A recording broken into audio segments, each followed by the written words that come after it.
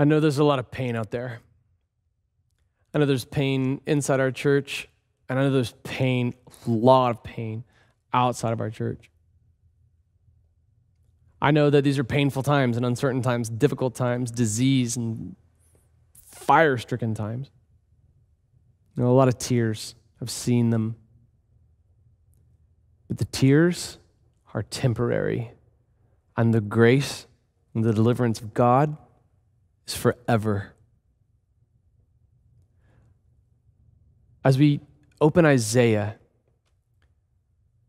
as we study it in groups, as we follow along together in a reading plan, if you're not a part of that, look that up today. Join in with the rest of the church family. As you read Isaiah and you get to chapter 24 in particular, it's like you've finally put the kids to bed, and the fireplace is waiting there to kindly warm your feet right next to your favorite chair, and you get like the extra fuzzy blanket that everybody in the family covets. Do you guys have one of those? We do. And you've got it all to yourself. It hugs you in your comfy chair. Steam quietly rises from your favorite oversized mug full of decaf coffee. Your pet velociraptor, Hank, purrs at your feet. Your trusty lamp stands at attention behind you, giving you just the right amount of light to read. You breathe in, you sigh out the stresses of the day, and it's time to read.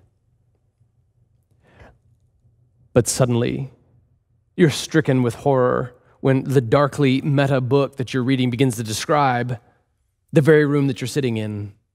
This is what happens when you read Isaiah and you get to chapter 24. Because all the while, Isaiah has been prophesying to Judah about God's coming discipline using Assyria, Egypt, Moab, and then God's coming retribution even for those nations themselves. But now in chapter 24, he's talking about all nations. He's talking about the whole world. And that's us today. Yes, at this juncture in Isaiah, the text becomes apocalyptic in nature. Now, I know that's a touchy subject. Okay, my skeptical friend, I'm going to tell you something about Christian culture. Like, we feel weird talking about the apocalypse because we don't want to come across as kooky to you, right? No, I don't have a bomb shelter like with a pinball machine in it. Maybe that'd be fun. We don't want to talk about it because we don't want to come across as weird. And the main thing that we're all about is about Jesus. Just sharing the word of God, sharing the gospel of Jesus Christ. But a part of it is this prophecy that's in the Bible about how all of this ends. Now, to be fair, my skeptical friend, my atheist friend, like, you've got to also concede here because you have your own apocalypse. All right, go with me on this. G2 dwarf stars in their main phase eventually become supernovas. And our sun in our solar system is just such a G2 dwarf star. It has a finite lifespan. It's going to explode one day. That's not going to be good for your lawn when that happens. I mean, so even if you're an atheist, you still adhere to some form of apocalyptic view. I mean, I certainly hear a lot of apocalyptic prophecies coming regarding climate change. So I know that Christians aren't the only ones who believe that all of this comes to an end, but here's the difference. There is beautiful, exquisite, promised hope in the Christian view of how God will bring the final reckoning upon evil forever, and he himself, the Lord God, will wipe away the tears from the eyes of his people. Now, that's not an argument for the credibility of Scripture, but it is an invitation to you. Would you hear what the Bible has to say about how this all ends? And would you be a part of that blessed, beautiful hope? This is Isaiah. Chapter 24 describes this coming judgment for all nations. Chapter 25 describes God's promise to destroy death forever and wipe the tears from the eyes of his people. As you've gone through Isaiah, you've seen the various nations on the world stage at play. He is talking to real live kings in his prophecy. We saw in the very opening in chapter 1, the kings of Judah to whom he prophesied. And what's fascinating is that also is consistent with what we see in other books of the Bible, like 2 Kings 19 and 20. Isaiah appears in the historical books of 2 Kings. And it's like reading a Stephen King book and seeing one character from one book show up in another, or like a David Mitchell book where characters appear in multiple books, only this is nonfiction. This is real. Isaiah is in the book of 2 Kings in chapters 19 and 20. It's like seeing Professor Sybil Trelawney, Emma Thompson's frizzy-haired and massively bespectacled character in the Harry Potter movies, showing up somehow in The Crimes of Grindelwald, this prequel. 2 Kings 19 and 20, Isaiah was semi-comforting King Hezekiah because King Hezekiah had reason to believe that Assyria was about to come and kick Judah's tail. Now, Isaiah affirms that. That's true. That's going to happen. However, the enemy is not going to be allowed to touch the city of Jerusalem. All right, here's 2 Kings 19, 31 through 34. God speaking through Isaiah, prophesying to Hezekiah. For a remnant will go out from Jerusalem and survivors from Mount Zion. The zeal of the Lord of armies will accomplish this. Does that sound familiar? Therefore, this is what the Lord says about the king of Assyria. He will not enter this city, shoot an arrow here, come before it with a shield, or build up a siege ramp against it. He will go back the way he came. He will not enter this city. This is the Lord's declaration. I will defend this city and rescue it for my sake and for the sake of my servant David. Of course, it all happened exactly as Isaiah prophesied that it would. The Assyrians, meanwhile, kept their own historical record of the attempted invasion. And they recorded it the way that the museum I visited in Vietnam recorded record of the Hanoi Hotel with pictures of well-fed Americans playing badminton and stuff like at a resort. It was a bit of a revisionist history, but it inadvertently confirms through an extra-biblical historical source that everything happened exactly the way that Isaiah said that it would. Take a look at the Taylor Prism.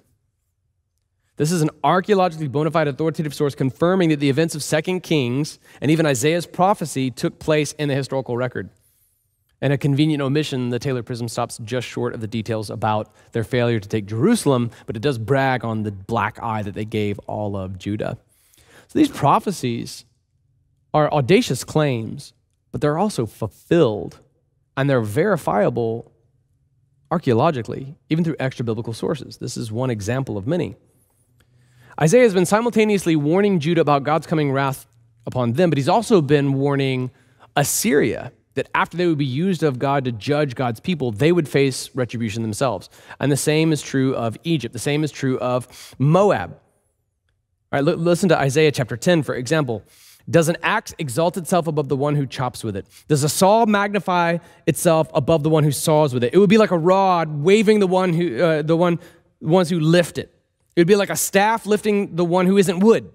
Therefore, the Lord God of armies will inflict an emaciating disease on the well-fed of Assyria, and he will kindle a burning fire under its glory. Israel's light will become a fire, and its Holy One a flame. And one day it will burn and consume Assyria's thorns and thistles. You can also see one of the many glimmers of hope through which the light radiates even in this prophecy. After cutting down his own vineyard of Israel, see Isaiah chapter 5, God promised to preserve a remnant for himself, to bring about glorious hope after God's outpouring of discipline. You see this as well in the story of Hosea, the prophet Hosea, whose whole family structure and even the names of his kids was all used of God to prophesy what would happen in Israel. Isaiah's own children likewise bear prophetically significant names. His son Shear-Jashub means a remnant will return. His son Maher Shalal Hasbaz has a prophetically significant name as well. It means speeding the plunder, hurrying the spoil, foreshadowing the rapidly encroaching onslaught from Assyria. Fascinatingly, Isaiah also warned about the Babylonian captivity. And that didn't seem likely at the time because on the world stage at the time, roughly 720 to 718 BC, Babylon didn't seem like a likely invader. But it happened exactly as Isaiah prophesied that it would. This is one of the reasons why the book of Isaiah comes under unfair criticism, because its prophecy fulfillment track record is so perfect that critics, out of incredulity, would try to explain away its perfect prophecy fulfillment record, saying somebody else wrote that after that had already happened. This book has a perfect prophecy fulfillment record, and it has prophecies that have yet to come to pass, describing what would take place at the end of days. Listen up. When you see a book that is able to call things before they happen, in some cases 200 years before they even happen, even naming the person before that person was even born, and that same book has more to say about you in your living room right now, you should read what this book has to say. Let's look at Isaiah chapter 25, beginning in verse 1. Lord, you are my God. I will exalt you. I will praise your name, for you have accomplished wonders, plans formed long ago with perfect faithfulness. By my count, there are 25 books in the Bible that contain prophecies, and very arguably more than that. And these prophecies are always fulfilled. God does everything he says he will do. He once proclaimed that he would flood the earth, and he flooded it. Don't bank on the idea that God doesn't really mean what he says. That is the classic folly of every person swept away in the flood. God does everything he says he will do. And he has described in Isaiah his coming wrath upon the city of chaos, chapter 24, verse 10. That same metaphor of the city of chaos in chapter 24, verse 10 is going to run the length of chapter 25. It's not a specific city. I mean, Isaiah has been all about naming particular cities. Look at the way that he names very specific locales throughout Moab, for example. He is using a metaphor to describe all of human evil here. Now, that human evil is most typified by Moab, who is called out in the final 3 verses of the chapter we're studying today. But this is a warning for all peoples, for all nations, for all of human evil. A book that has been warning Judah in a way that absolutely was fulfilled in every way that we can see, and even verified by extra-biblical historical sources, now has something to say about the bigger picture across all eras and all nations and all languages, all times. It's now pending. This is rooted in the very character of God. These prophecies will be fulfilled because their legitimacy is rooted in the character and integrity of God, which is utterly unassailable. Perfect God fulfills perfectly every prophecy he makes. And this prophecy is about you and me. It's about the world at large. Now look at verse 2. For you have turned the city, remember, city of chaos, into a pile of rocks, a fortified city into ruins. The fortress of barbarians is no longer a city. It will never be rebuilt. Upon your initial reading of this text, it might even sound like the first-person narrative voice speaking through Isaiah, the Holy Spirit, is even expressing some sort of glee over the fact that his own city is being destroyed. But remember, this is about the coming destruction of human evil. This is about God bringing the bad guys to justice. Verse 2, for you have turned the city into a pile of rocks, a fortified city into ruins. The fortress of barbarians is no longer a city. It will never be rebuilt. Therefore, a strong people will honor you. The cities of violent nations will fear you. My bride and I were on mission together, ministering to missionaries, ministering to pastors and their brides.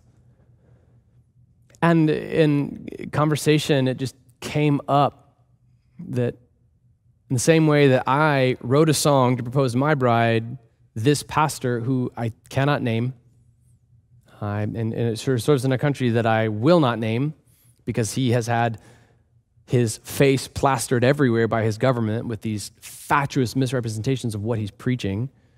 Okay, some of the pastors in this room had government officials waiting on them in their offices when they got home. This pastor also proposed to his bride with a song, and there was a guitar nearby, so what are we going to do?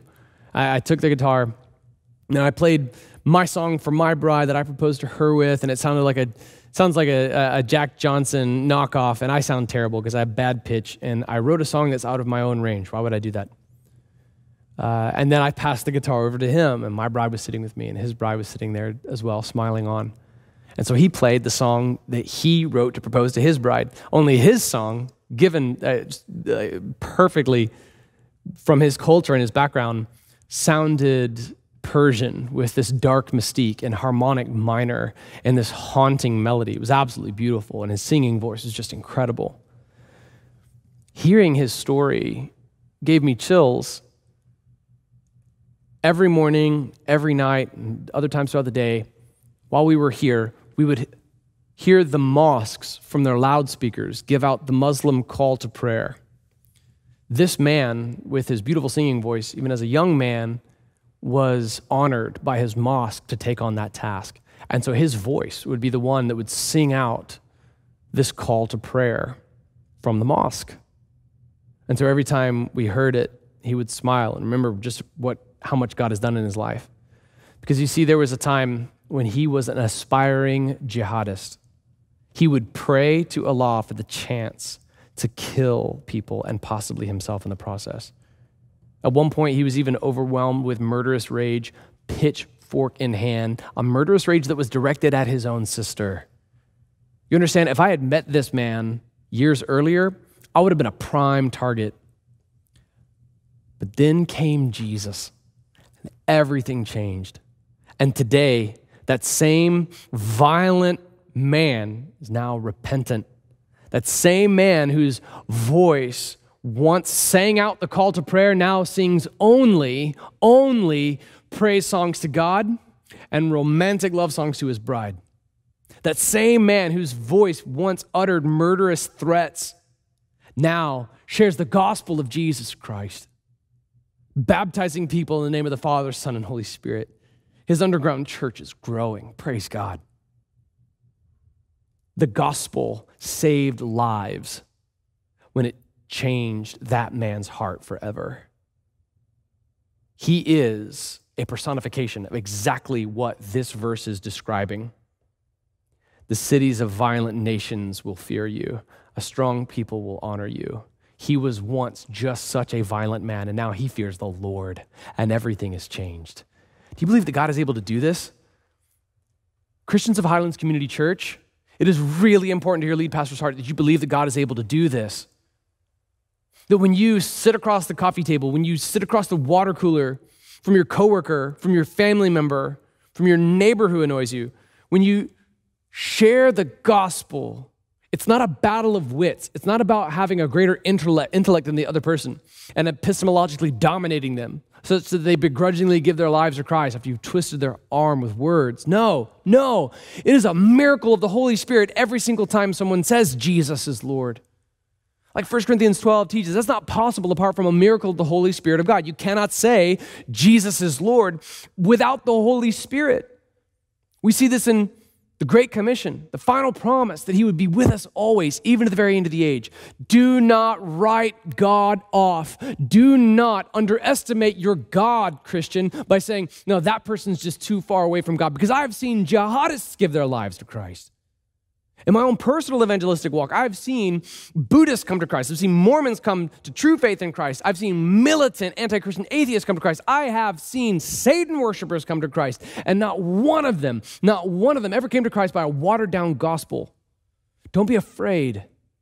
This Bible says that even violent nations will fear the Lord. I once shared a guitar with a former aspiring jihadist who's now a pastor of a growing illegal church. Do you believe that God is able to do this? If you believe that God is able to do this, let that be reflected in the boldness with which you bring the gospel forward. Share the gospel just like I taught you, straight from the word of God. It won't return void. If someone's heart is hardened, that's okay. You keep on moving. Keep spreading the gospel seed. That's what we're commissioned to do. And you get a front row seat to watch God radically transform hearts that are turned against him violently. He could be doing it right now as my militant atheist friend tunes in. He could be doing it right now. Somebody from another faith system tunes in. God is able. He has said that he would do it, and his prophecy fulfillment track record is perfect. So when he says that violent nations will fear him, he absolutely will do that. He absolutely can do that. He has said that he's going to do it. So let these words bring comfort to your heart, because we've seen a lot of violence lately. Do you believe that God is able to step into this present chaos and turn it into revival? It would be 100% a miracle of God if he doesn't. So he gets all the credit for it, but he already said that he will. May Seattle be counted among these cities.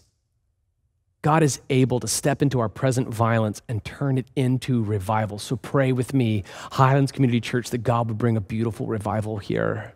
Pray that he would, pray that he would, pray that he would. Romans 12:21, do not be conquered by evil, but conquer evil with good. Look at verse 4. For you have been a stronghold for the poor person, a stronghold for the needy in his distress, a refuge from storms and a shade from heat, when the breath of the violent is like a storm against a wall. You'll see the stark contrast between the corrupt leaders who are named elsewhere in this same imagery of a city under siege, a city of chaos that is experiencing God's wrath, and the poor who have no such refuge. God himself is their refuge. You've also seen elsewhere in the book of Isaiah wherein God is pronouncing this judgment upon Judah because of their abject poverty in their midst and their outright neglect of the poor, even cordoning off land so that it's impossible for them to have homes. This is God's judgment upon Judah, and he's going to make all things right.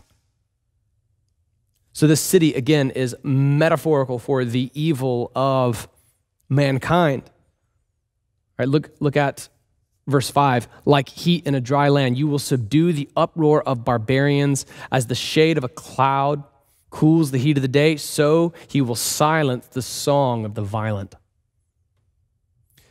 It's a common critique of Christianity that God would just allow violence in the first place.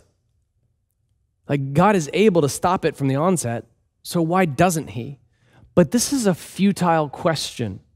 I waste no time addressing questions that presuppose how things ought to be, and rather address things as they are. God has allowed evil a degree of freedom. See the book of Job. See this prophecy wherein he gives parameters within which evil must remain.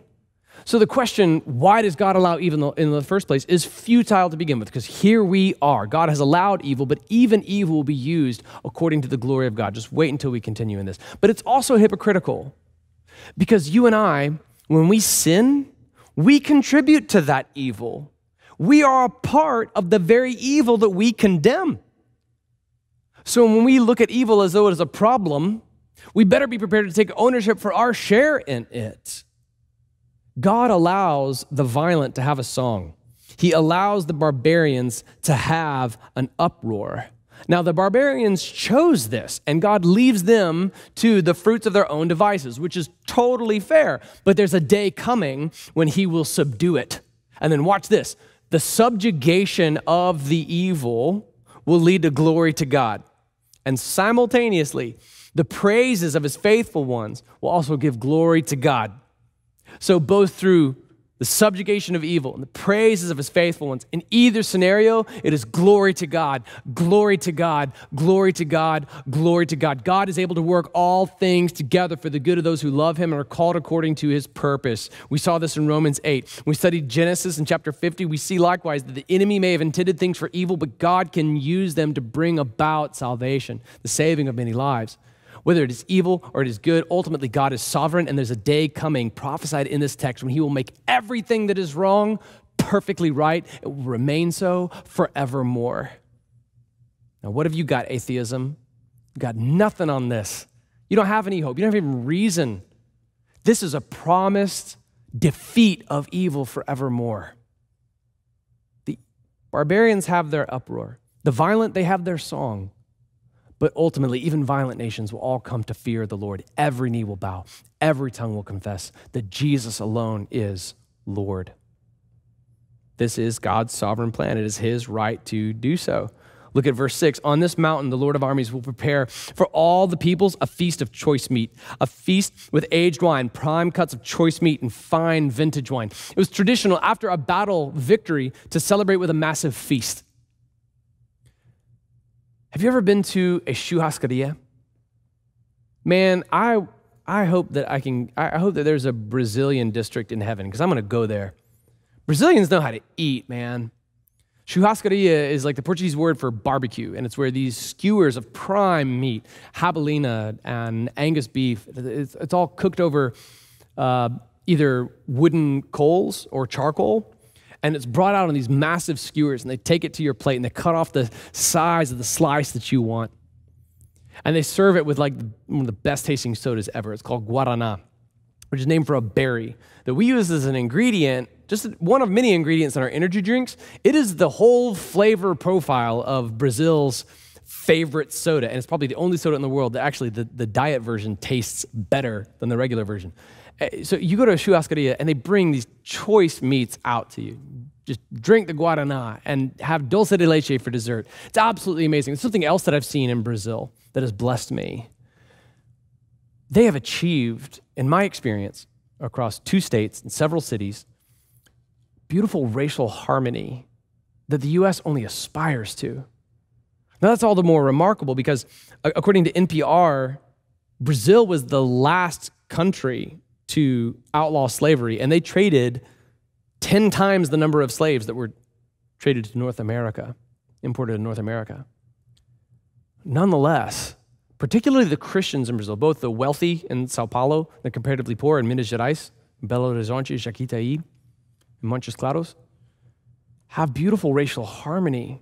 They've achieved that melting pot ideal, and it's because they identify themselves primarily by the gospel, the gospel, the gospel. It gives me beautiful hope when I see these families, many of them interracial, for example, just obliterating racism in their midst. Not only do they know how to eat, but man, the harmony that they exhibit reminds me of this text that describes a feast that is for all peoples. Did you see that? It is for the nations. It is a promised feast for all of the peoples. That's verse 6. God has said that he's going to do it, and he's going to do it. This is an incredible promised coming feast. Psalm 30, verse 5, for his anger lasts only a moment, but his favor a lifetime. Weeping may stay overnight, but there is joy in the morning. Do you see the hope, my skeptical friend, in the Christian view of the end of days? The tears are temporary, but the grace lasts forever, and it's marked with a feast. Thank you, Jesus. Look at verse 7. On this mountain, he will destroy the burial shroud, the shroud over all the peoples, the sheet covering all the nations. He will destroy death forever. Grieving after the loss of a loved one is like a universal language. It's something that binds all cultures together. There's this dark commonality. It spans all eras, all eons, all languages, all nations, all colors. We all grieve when somebody dies. This burial shroud that's described in this text that covers all the nations and all the peoples for all time, God is going to destroy. I've got a bone to pick with death. Death took my baby boy. You've lost people too. And what do we do by the graveside? We weep because we feel overwhelmed by death. Feel swallowed up by it, powerless to stop it. Grieving is a universal language across all nations. The burial shroud is deep and wide and thick, but God is going to rip it one day. Cannot wait for that day. I've seen the stark difference between the way that Christians will mourn and the way that non-Christians will mourn. But even Christians we're still stuck with this specter, but this beautiful promise that God will destroy death. He will destroy death forever, the first words of verse 8. In the original Hebrew, that word destroy is also translated swallow. Now, this is fascinating because Isaiah was likely playing upon a common myth regarding the false god Baal or Baal, that Baal was once swallowed up by another false god named Ugarit. In the same way that Ugarit, death, swallowed Baal, this prophecy shows God swallowing death. In fact, in the Greek translation in 1 Corinthians 15, verse 54, you could see this verse quoted, that death is swallowed up in victory. In 1 Corinthians 15, death is described as like the last enemy to be destroyed, and death will be destroyed forever. In Revelation's prophecy, it's like death is personified and then cast into a lake of burning sulfur forever, where God mocks death as it falls. Where, O death, is your victory? Where, O death, is your sting? That day is coming. He will destroy the burial shroud forever. He will destroy death forever. Look at verse 8. He will destroy death forever. The Lord God will wipe away the tears from every face and remove his people's disgrace from the whole earth, for the Lord has spoken. The Lord has spoken. The Lord God, the text says, will wipe away our tears. He himself will be the one who ministers to us. That is exquisite. That is beautiful. Remember, the prophecy fulfillment record of this book is perfect.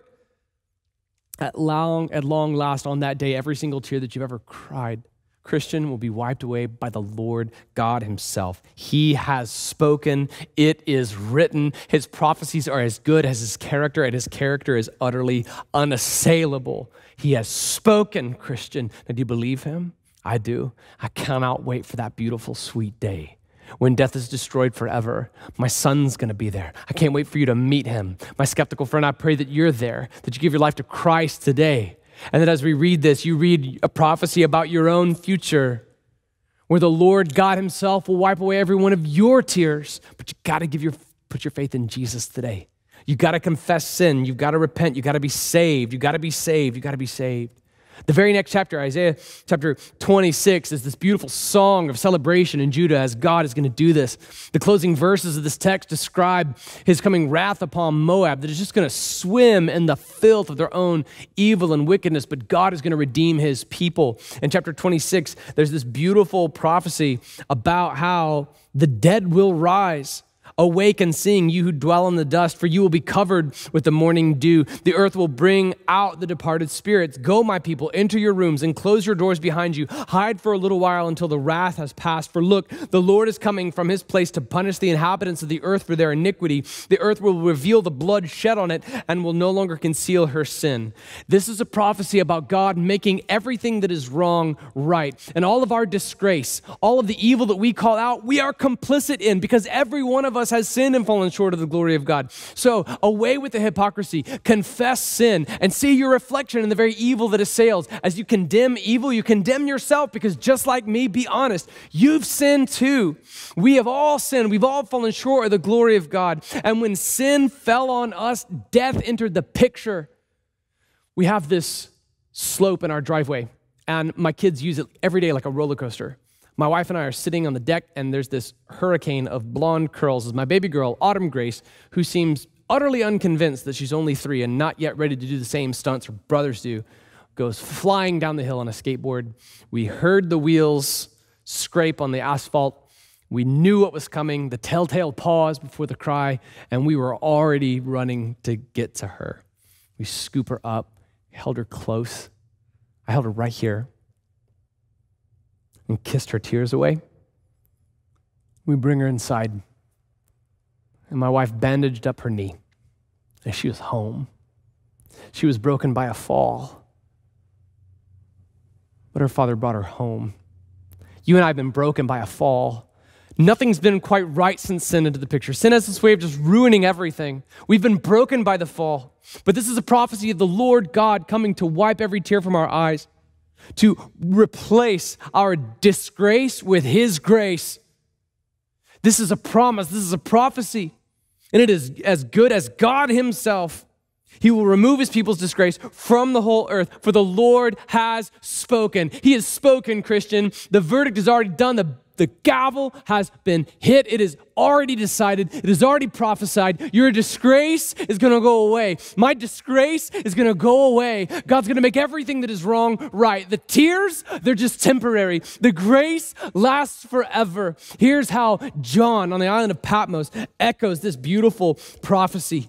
It is absolutely exquisite, absolutely incredible. Then I saw a new heaven and a new earth, for the first heaven and the first earth had passed away and the sea was no more. I also saw the holy city, the new Jerusalem, coming down out of heaven from God, prepared like a bride adorned for her husband. We've seen this, where the church is all referred to as the bride. Then I heard a loud voice from the throne. Look, God's dwelling is with humanity. He will live with them. They will be his peoples, and God himself will be with them and be their God. He will wipe every tear from their eyes. Death will be no more. Crying, grieving, and pain will be no more, because the previous things have passed away. The one seated on the throne said, look, I'm making everything new. He also said, right, because these words are faithful and true. Then he said to me, it is done. I am the Alpha and the Omega, Omega, the beginning and the end. I will give freely to the thirsty from the spring of the water of life. My skeptical friend, come and drink deep the grace and be redeemed and have all of your tears wiped away by your Savior, who on the cross, Jesus, has paid the full price for your sins. On that day, on that beautiful, amazing day, we will say, look, it is our God. Continue in the text as we close. He will destroy death forever. The Lord God will wipe away the tears from every face and remove his people's disgrace from the whole earth, for the Lord has spoken. On that day, it will be said, look, this is our God. We have waited for him, and he has saved us. This is the Lord. We have waited for him. Let us rejoice and be glad in his salvation. This day is coming. When you tell somebody to look and see, they look and then they see. On that day, when you say look, they will look. And when they see, they will see God. Look, this is our God. We have waited for him and he has saved us. Look, this is my God. And the Lord God himself will wipe away every last tear that you have cried. The tears are temporary, but the grace is forever. It is prophesied in Isaiah. It is prophesied in 1 Corinthians 15. It is prophesied in Revelation. And if you're going to be there on that day, I want you to follow the Holy Spirit's prompting on your heart right now to give your life to Jesus Christ, that God himself would wipe away every tear. There is hope. There is hope, and it's only in Jesus. Christian, you know what to do. You practice along with me so that when the day comes this week, you're ready to share the gospel with someone who is currently violently opposed to God, but by the power of God will one day fear him. So here it is, my skeptical friend, pray with me right now. Give your life to Jesus Christ. Meet my son. Meet your Lord and Savior. Be there on the day that death is forever destroyed, and let the Lord God himself wipe away every last tear. Are you ready? This is your moment. Pray with me. Share this with others on social media so they can hear the gospel right now. God, I believe that this prophetic word is true. I believe, oh God, I believe it, that you will wipe every tear from the eyes of those who love you. I believe that you love me. God, I believe that you love the world so much that you gave your one and only son, that if I would believe in him, I wouldn't die but have everlasting life. I confess, God, that I'm a part of the very evil that I condemn, that I have sinned and I've fallen short of the glory of God. I confess it. I confess that the wages of my sin is death, but I believe this text. I believe that you will one day destroy death forever. The death will be swallowed up in victory, that you will tear the burial shroud, God. I confess that the wages of my sin is death, but the gift of God is eternal life in Christ Jesus. I believe you, Jesus, you're the only way. I believe you when you said yourself, you are the way and the truth and the life, and there's no way I can come to God the Father except through Jesus. So right here and now, filled with the Holy Spirit of God, I confess with my mouth, Jesus is Lord. Would you say it out loud right now? Say, Jesus is Lord. Say it. Jesus is Lord. And type it in the comments. Let people know it's on your heart. Jesus is Lord. God, I believe in my heart that you raised Jesus from the dead. Now, God, let me be saved. Let me be saved. Let me be saved. I cannot wait until that day when you yourself, the Lord God, will wipe every tear from my eyes. The tears are temporary, but the grace is forever, forever, forever. There is hope, and his name is Jesus. Thank you for saving me, oh God.